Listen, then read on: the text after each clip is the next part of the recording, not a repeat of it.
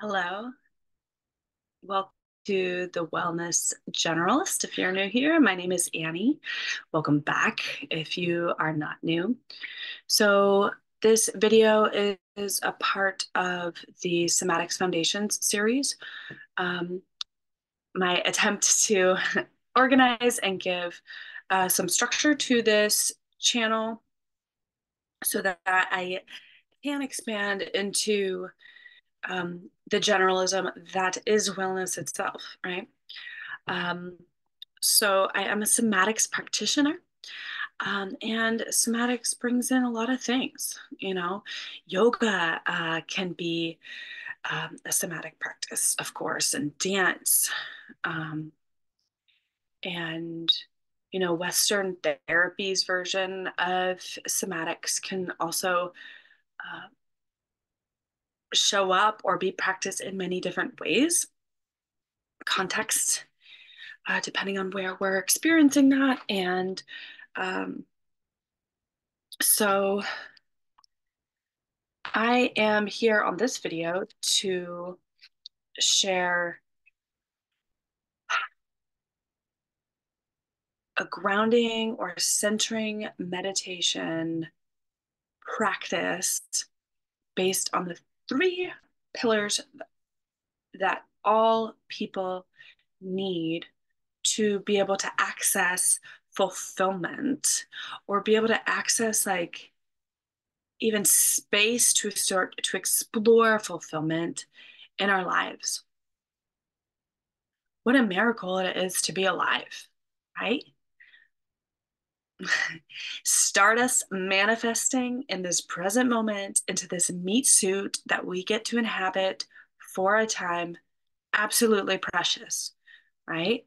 So, meditation shows up in a lot of different ways. Um, there's many types of meditation.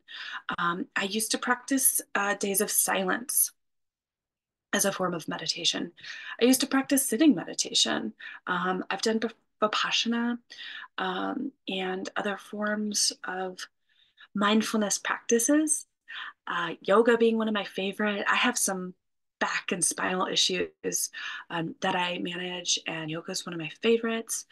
Um, and really grateful for all of the yoga teachers out there I've benefited from. I'll do a shout out to them and see if we can link up here. But um, so the three, I guess I'll just, before going into the three pillars, I will just name like how I relate to what I just shared, which is um, my perspective coming from, I'm a Westerner. Obviously, I grew up in the United States of America. I've traveled quite a bit.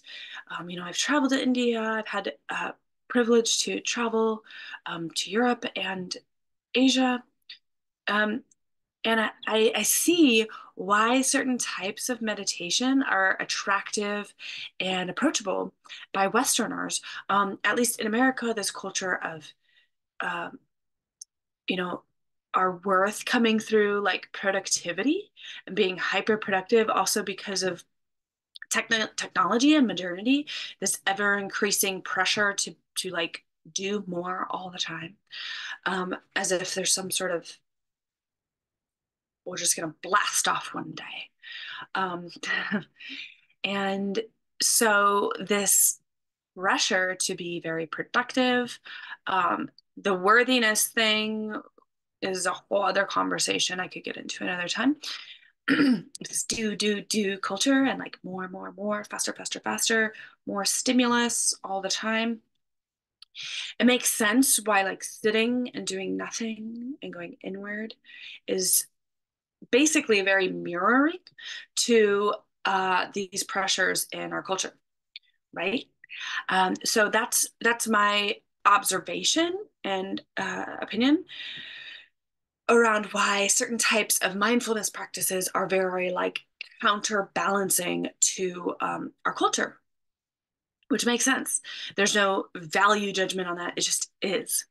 Um, and then moving to preferences and also options, in my opinion and in my health practice, I really support people in finding out what are all the different options that they have around their choices in their own health journey. So I don't prescribe things. I don't, not in the technical legal form of like a doctor, because I'm not a licensed therapist. I can't, I don't believe in prescriptive medicine as a framework in general. Um, Grateful for modern medicine and prescriptions. But just prescriptive formulas, like it just doesn't work. All of us are different, right? And what works for us. So, like, I have these somatic tools, but because I don't believe in it, just, they're just one set of tools in the larger toolbox. Um, I'm not a nutritionalist. I have some nutrition advice. Um, However, I'm not a nutritionalist, so I'm not going to have a series on here about nutrition. Probably. If I do, it'll come from more from like farming and gardening and herbalism perspective, because I do have a lot of experience around that. Um, so that's why I'm orienting around this wellness generalist framework, because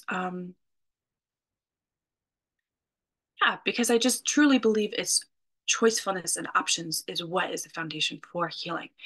Also acknowledging that in this modern day, we are bombarded with so many options. Like at the grocery store, how many chips do we need? Like, how many types of chips can we have? That's can be really overwhelming. Like, why do we need so many chips? Um, it's like a privileged people problem, that example, but just naming that, like, where choicefulness comes in handy and like where choicefulness is like actually a distraction and overwhelming. Um, so uh,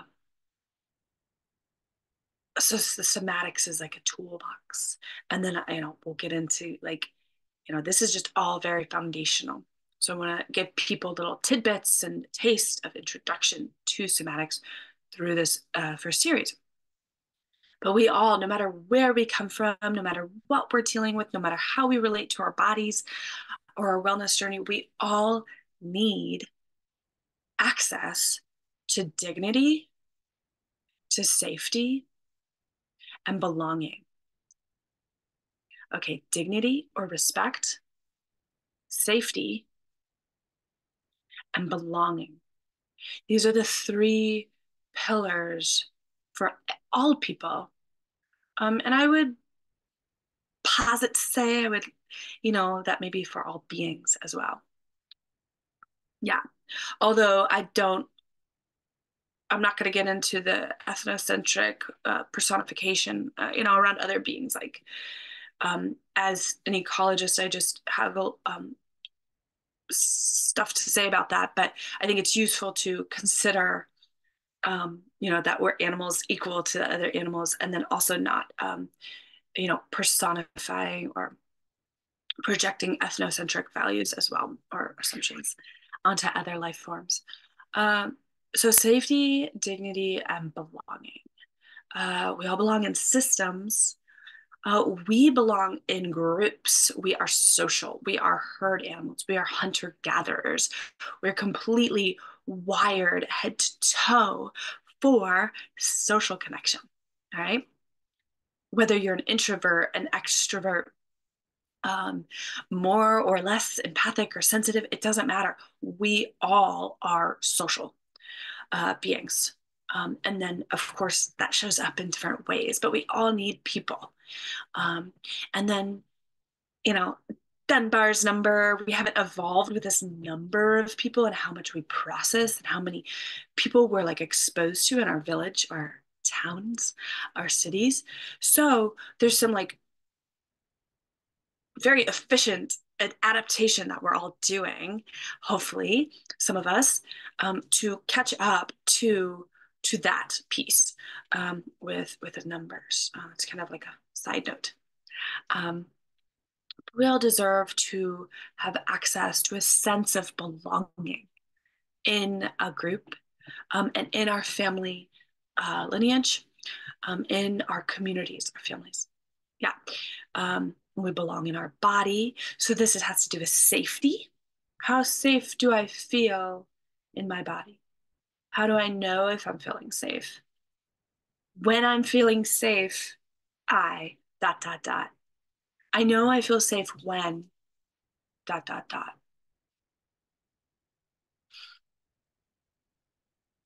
I know I feel safe right now because just taking one breath, I can easily notice I feel all the areas of my body equally. I am here.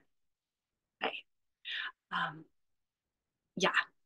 Um, I feel safe knowing I have my sound machine on outside this office, so I know that I have just privacy in this moment to do this video. I'm just naming, what comes up there for me in this present moment to give examples. Dignity or respect. We all deserve, have a right to access to dignity in our bodies in this lifetime. This is a human right. Okay. Yes. Dignified, to know, to be deserving of respect. Respect, respect. Re means to look again. To look, sorry. Excuse me. Re means again. Revisit, revise, respect. Re means again. Spect, like spectacle, means to look. So respect means to look again. So dignity means to have access to respect, meaning if whatever's going on, um, every person is ought to have access to respect, to be able to be looked at again. Like, there's some tension or conflict or miscommunication. Can I look at that again? Can I respect this person? Um, you know, that they deserve, um, to feel dignified. Uh, so dignity, safety, belonging. Okay. Um, I'm gonna just do a brief introduction to this centering meditation around these three pillars that I just introduced, okay? And you can follow along. Repeat several times, do it on your own if it feels good. Okay.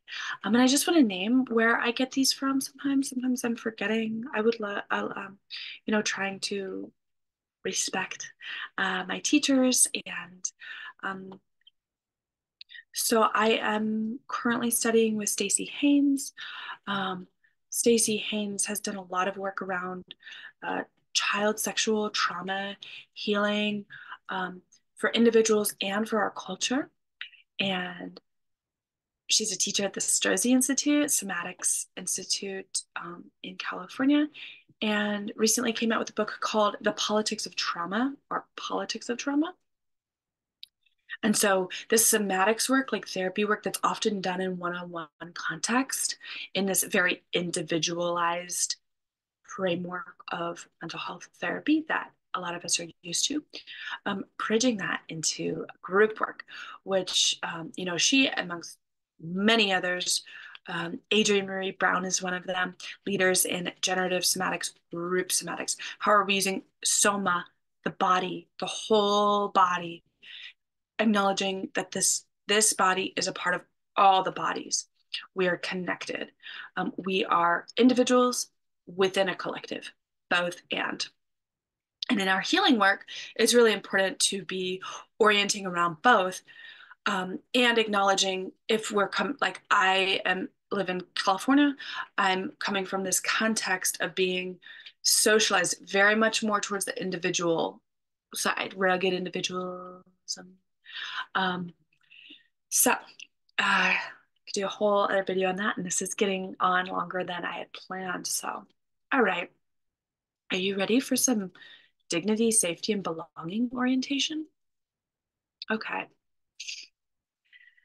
So, standing, sitting, you could do this laying down, just if you're feeling alert and comfortable in your body, that's what matters. So, this practice, Um, we're going to be orienting around, orienting just means our attention towards. I'm bringing my inner attention and also physiological, I'm bringing attention to this vertical plane from the crown of my head to the tailbone.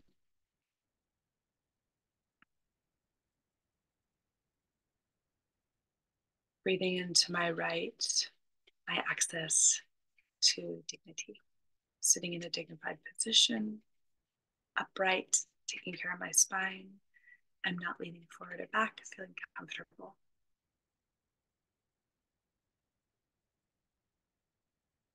How do I know I feel dignified in my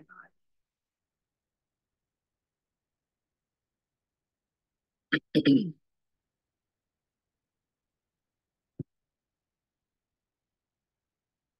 I feel I am respecting my body when I sit in this position, acknowledging comfort,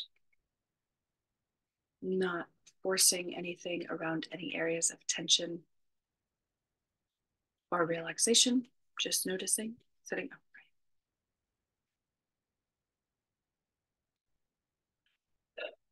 upright. Hmm.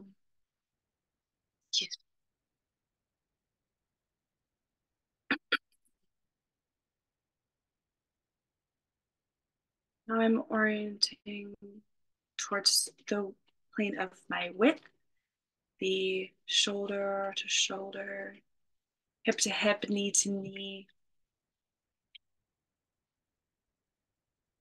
Just taking a moment to perhaps sway side to side, feeling into this sense of safety. How much space do I feel safe taking up?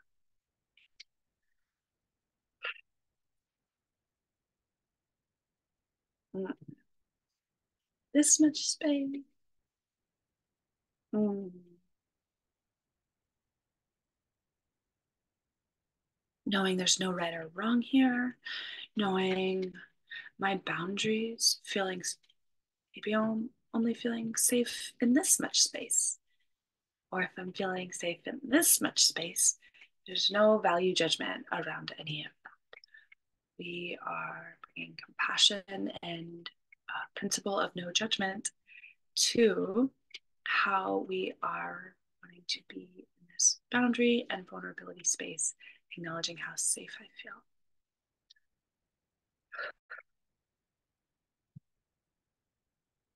And now moving to the front and back plane of the body, and this right to belonging.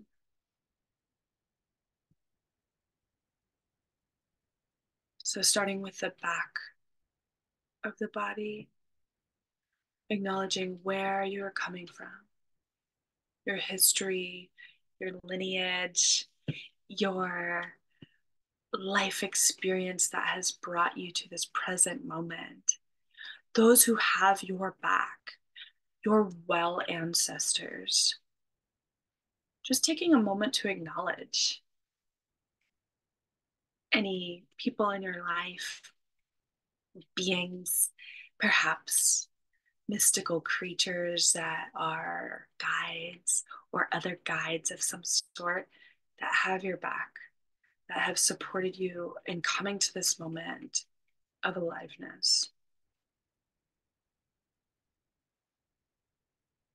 Breathing into this awareness that you belong to them and they belong to you. Just noticing how that's showing up right now.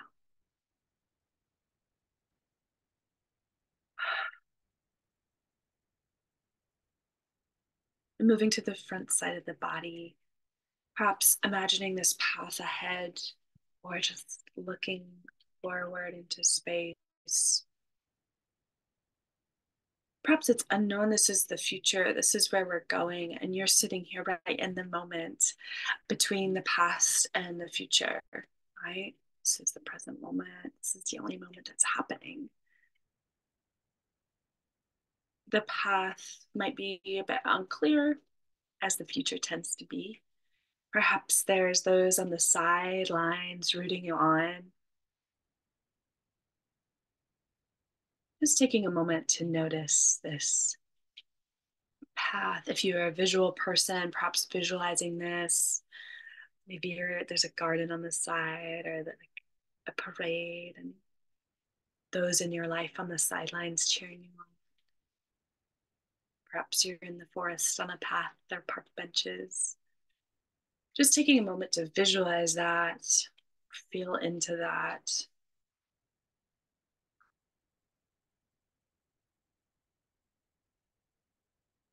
Mm. Acknowledging your right to access to your life path, to your purpose, to fulfillment. Um, in some yogic traditions, this would be like your dharma, right? Your life path and purpose.